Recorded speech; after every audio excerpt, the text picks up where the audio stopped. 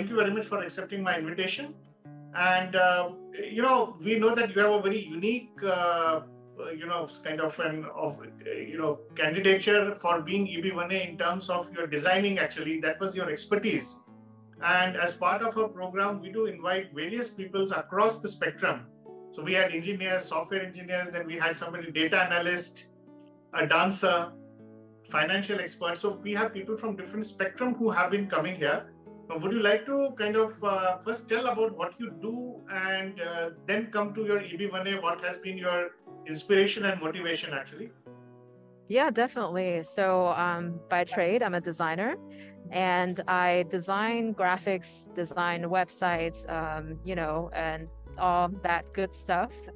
And I originally didn't think of, this possibility because I thought I'm not good enough. And, I thought you have to be an Oscar winner. I think that's what stopped a lot of people from applying in the first place. But something changed when I actually thought that my company at the time would be able to sponsor me. And I asked them nicely, and the answer is no. And I've already kind of, demonstrated my commitment and not achievement, but, my commitment to my job. And then also I, have received good performance review. And I was quite disappointed by the lukewarm, reaction that I received. So I thought, what else can be done? So I didn't give up immediately. What I did was I went online and checked out some case studies from attorneys' websites. And I discovered that it's not as bad as I thought, not as, daunting as I had anticipated before. So I looked at some case studies and I realized that it's achievable if you are being strategic and plan for it. So I immediately went into planning mode and actually started to really, put together what I have done before and also create new achievements and evidence that is directly targeted at, this basically, applying for EB1A.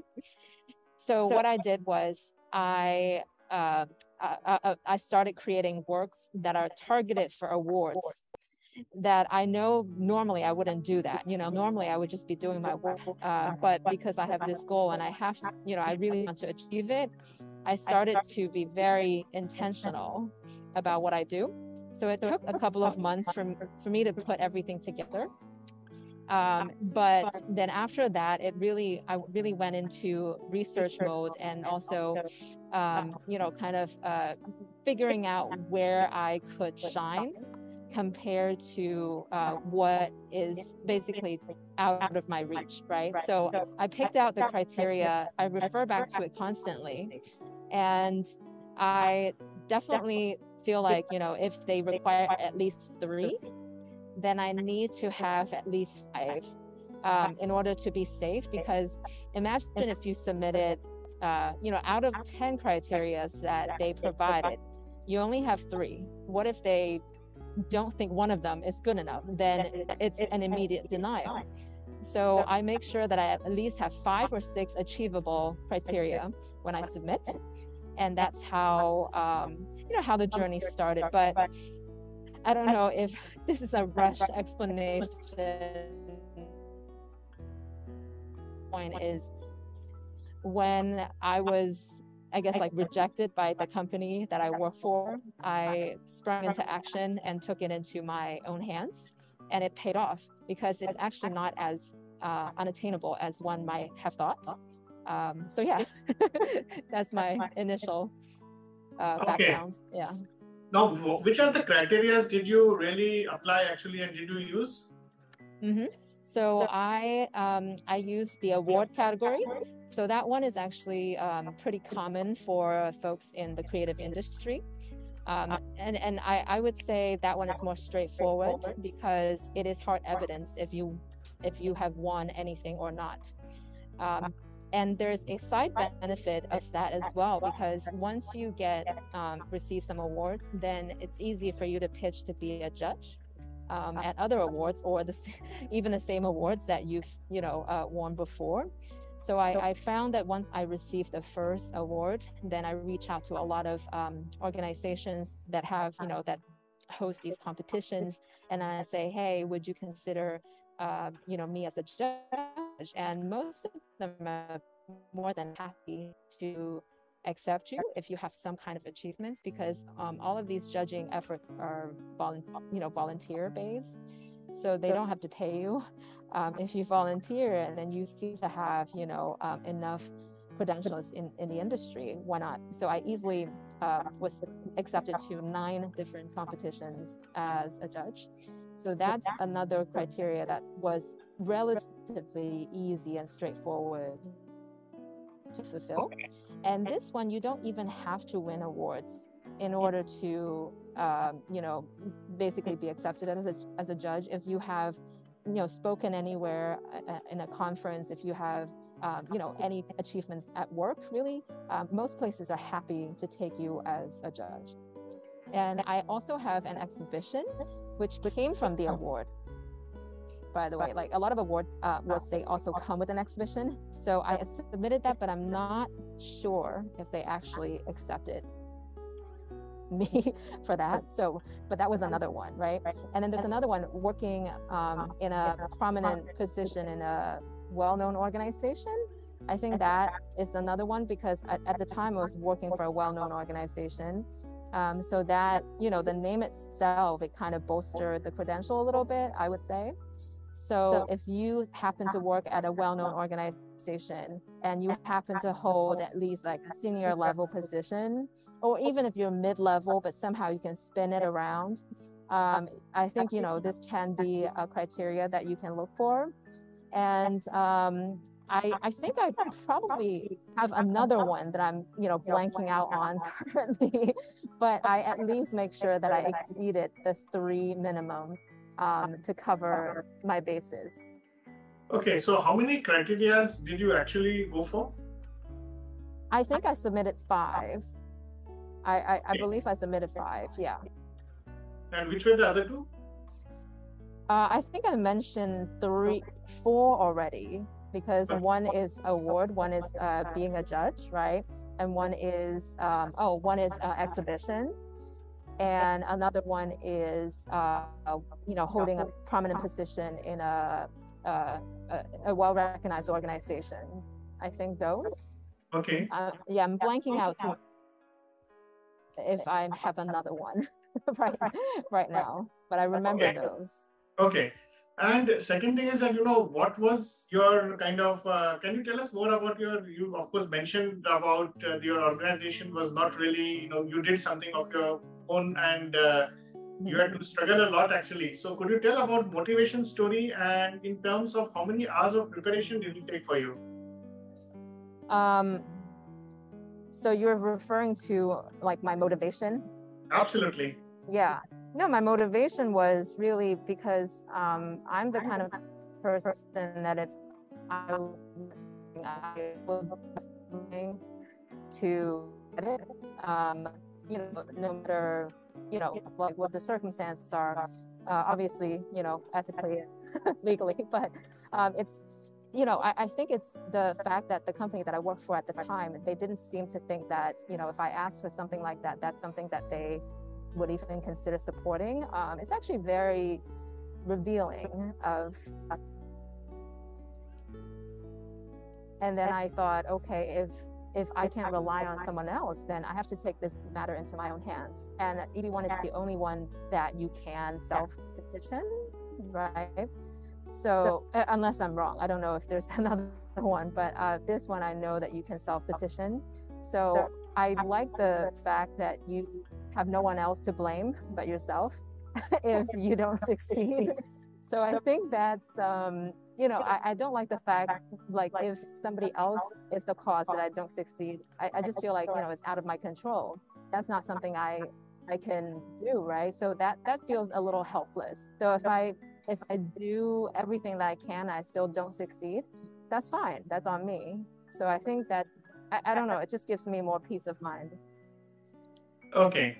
And how many hours of efforts did it take for you to put actually in terms of your, the day you decided that you want to apply for EB1 and the day you actually applied? I would say a couple of months. So I think I decided to do it probably around January of 2018. And I think it took me about 3 months to create the work, and then started submitting to, awards and everything. And then when I applied, it was, I think it was almost June. So I think it's around probably 6 months. Okay. And okay. And what was your exact niche area of specialization within design actually that you had used? I think they submitted for graphic artist. Okay. If that's what you're asking. Yeah, because there's so many like smaller divisions of like a profession, and you just have to make sure that it, like the definition actually matches what you do.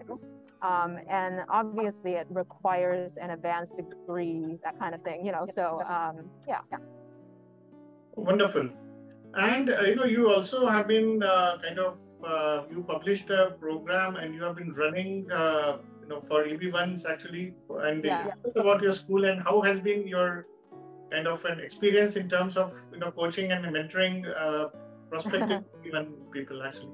Yeah, I mean, like I'm not doing it right now so far, but in the beginning, I just want to kind of share my knowledge with people, because I know it's such a niche, area that there are not a lot of information around, and people might feel very isolated. I mean, I feel that every day myself, because you don't have a lot of peers around you that are doing this right together. I find that very valuable, like, the work that you're doing here, very valuable. And later I actually pivoted to teaching design. So it's the same kind of thing, right? Because you want to give back what you have learned, and you want to help people who have the same dream as you achieve theirs and make it easier for them. So I find that very, meaningful to me. Yeah. Okay. And how many people have you helped actually so far in your this thing venture of kind of helping? Is there any?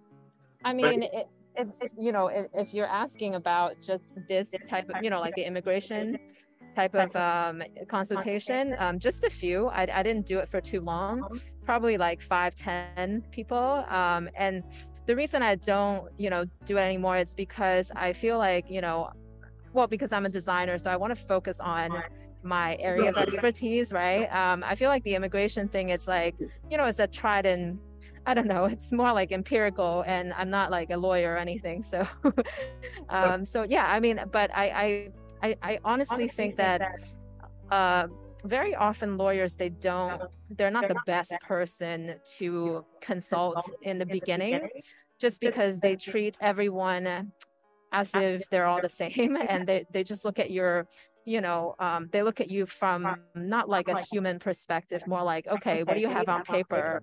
Don't waste my time, right? Okay. So, yeah. And in terms of, let's say, what has been your kind of, in terms of your mindset and in terms of your own approach towards work and how people have perceived you professionally? How do you see that as a difference in pre-EB1 and post-EB1 actually? I think I'll talk about pre. Okay, so the pre period is more like, okay, I know I can do a good job, but I'm not really that confident about myself. It's normal, because we all have, I think a lot of us have imposter syndromes, because we feel like, okay, yeah, we can do what we do, but are we really that good? No. The immediate answer is no. I think after this, what I learned is we are what we make of us. It's like, I think we first have to believe that we can do it first. And then the second thing is getting comfortable feeling uncomfortable, because it's going to feel really uncomfortable. I feel this every day as well, but I just tell myself that this feeling, you have to just live with it, but don't let it get into your head and prevent you from doing the important thing that you want to do. So I think after going through this process, I have a more confident mindset. but as well as keeping just like level-headed, right? But basically, it's like we are probably better than we thought. I think that's maybe one mindset. Yeah. Okay. No, that's wonderful. And now I would just leave it. If there are any questions, I would like to just leave it open actually.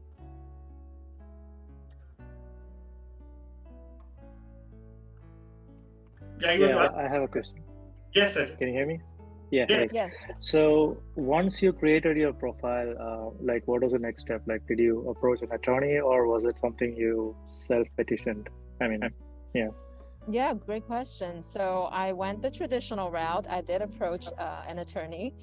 So at first I did some initial research myself, but later I also took a few recommendations from people I know. Because, you know, obviously you want to know if they have good experience with the attorney. And I did end up working with someone who was recommended by a friend. I would say it probably from hindsight, it doesn't matter if it's recommended or not. You yourself have to vet the person. Basically, you have to talk to them and see how, you know, like ask them a few questions, like what are their approaches? And do they believe in helping you, you know, kind of like position yourself in that way? Because if they're just doing some, you know, work that is easily accomplishable by a paralegal, right? Then they're probably not the person you want to work with, because anybody can put a file together. Anybody can, you know, pay attention to little details, but some, they didn't even pay attention to details, and you need to be very aware of what they do, even if you hire them. So don't trust your oversight. I think that's like one really important thing. I've also seen people who self-petition and succeeded. I think the requirement is you need to think like an attorney. You don't need to be one. And also you need to be very detail-oriented. You also need to have obviously a good grasp of the language, right? Like you don't want your petition cover letter to be riddled with grammatical errors. I think those are the important things. So you can decide if you want to do it yourself. And I totally support anyone who, you know, are confident in their abilities, but working with an attorney is also a good option, but you really have to vet them. Yeah, that's what I was saying. Yeah, okay. Thank you. Yeah. Any other question? Yeah, I have a question. Stella? Yes. Deepti here. You said you read some, as part of your preparation, you read some case studies from attorneys' websites. Yes. Can you tell which websites can we go in, just to read more? I would say a lot of attorneys, if you like, you know, search the keyword EB1 attorneys, they probably all have case studies. I don't remember the exact ones that I looked at the time because it was just like initial research. And also, I know that if you want to work with a local attorney, it might show up, you know, basically it's based on where you're located. At the time I was living in New York, so I looked at New York attorneys mostly, right? I think, you know, if you can look into their website and at least see one or two, it would be very helpful. Just like survey around Google. Google is definitely your best friend, you know, like the first step to get a feeling of what type of clients they have worked with before. And it doesn't hurt to set up, you know, some consultations. Like a lot of them, they would do a free consultation, like a brief one. I would take advantage of those. If they charge $200-300, you'll have to, I guess, like decide on your budget. But I think it's worthwhile to do both, like read up first and then have some free consultations. Thank you. Yeah, any other question, guys? This is Ranjeet again. So again, choosing an attorney based on like how much they charge versus what is their reputation, it's all up to us, right? To decide. I mean, how do we arrive at a conclusion like which attorney should we really choose? Because different attorneys might charge different Yeah. Different amount, right? Yeah, So, definitely. yeah. Yeah, no, So, I think that's a really good question, and everybody struggles with that because obviously you don't want to automatically go with the cheapest because, you know, we all wonder if the reason they're cheap is because they're not good. It's not always the case. I think I go with more of an overlap, holistic approach. I have to consider the price.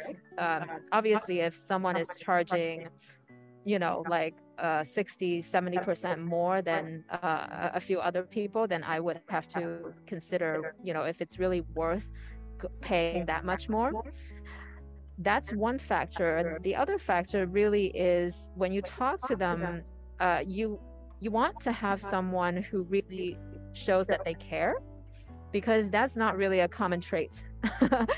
So a lot of them, they would treat you like, you know, you're just another number, right? And if they're extremely businesslike and they don't really feel personable, then that would be another, you know, red flag that I would consider, you know, going away from. And also, are they responsive? Are they always on top of their emails? Doesn't matter how busy they are, they can manage it effectively with help, you know, with assistance. Because if you hire someone who is always struggling with communication, then you're going to be frustrated, especially when deadlines are approaching, right? If you can't get in touch with them. So I think the last thing that, you know, a lot of people would ask, they're like, oh, what's your success rate? No one can truthfully tell you that. So I think that one is something that obviously we really want to know. But I think we probably will have to accept the fact that we're never going to know 100% the truth. But if they have these other traits, personable, consistent communication, attention to details, and reasonable price, it could be slightly on the higher end, but not like by a lot, then I think that's a good package. I don't know if that helps. Yep, that helps. Yep, thank you. Yeah, any other question, guys, before, yeah. Yep. Hey, Stella, this is Pranav here. Hi. I can get my video on, but one question I had is, you know, in terms of number of support that we are putting, like suppose if putting in a journal, how many research do we need? Like 4 or 5, like two is good, or suppose if it's shown speaking opportunities, so how many proof do we need? Like 4 speaking opportunities, or, you know, 5, or, you know, just trying to see the number. Are you referring to recommendation letters? Not letters, maybe something like, you know, you've done your research, right? You have your research published, so how many journals should it be published in, a number? Oh, I see. Yeah. No, I think that's a very common question as well. There's definitely no hard answer for that. You probably know that, but I think, you know, if you only have one, that is a little slightly tricky, just because I think people like to see a few, right? So I would say a few, you know, it's like 3 or more. I would go by that kind of ballpark, because you can always argue that, you know, you publish 1 or 2, but in a really, really significant journal, right? For example, you published on Science, right? I don't know all that much about journals, but you can always make a case. But I think if you want to be safe, then I would shoot for 3 or more. The more the merrier, of course, but I would shoot for 3. I wanted to ask Stella about the awards. Can you share the process you followed? You said you focused more on what to do for, you know, achieving an award. So did you, and also if you can tell me if you, you know, took help from the outside, or did you do it yourself? Yeah, definitely. I did it all by myself. I mean, because I'm a designer, there's no one really to help me achieve what I need to achieve, right, professionally. But at the time I created an interactive website. I did hire someone to code it for me. I'm not a coder developer, but I was able to take advantage of Upwork, which is really, we can always find someone who's a little bit more affordable. So there's a slight investment, but not a whole lot. So I think that's the only quote unquote help that I got. But I think that, the rest of the process really, I just had to do it on my own, just finding out which award is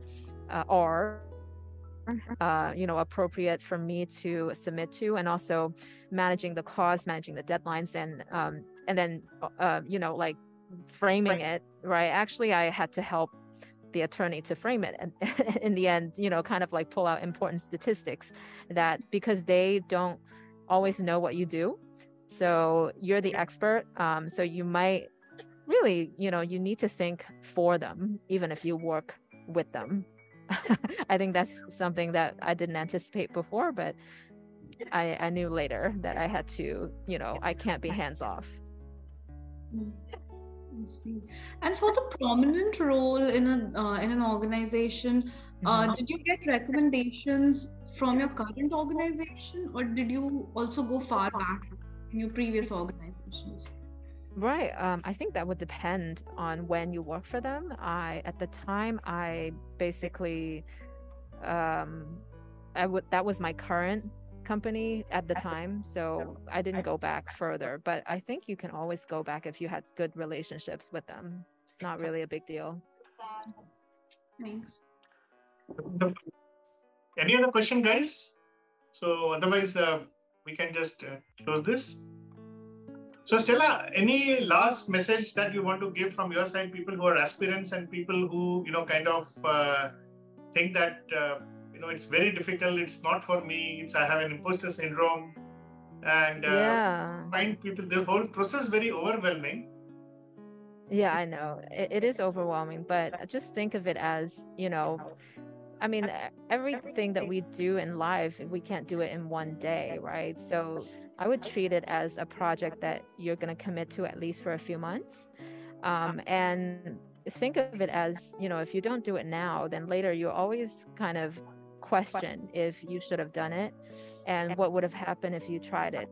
I personally hate that feeling. So I would rather do it, tried everything that I can. And if not, then I'll find, I'll figure out another way.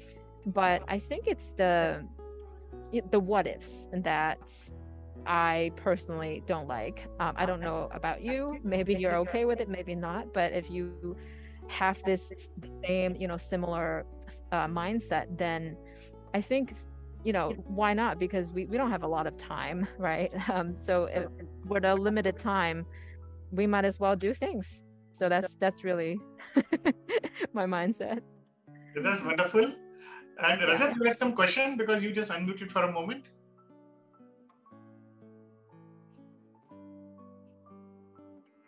Yeah, you're still on a mute. Oh, sorry. Yeah, I did not have any questions. So okay. It was by mistake. Yeah. No problem. So thank you very much, Stella, and thank you for joining us. It has been wonderful knowing you, and we'll be in touch again. Thank you. Yeah, thank you so much. Nice meeting everyone. Bye. Thank you.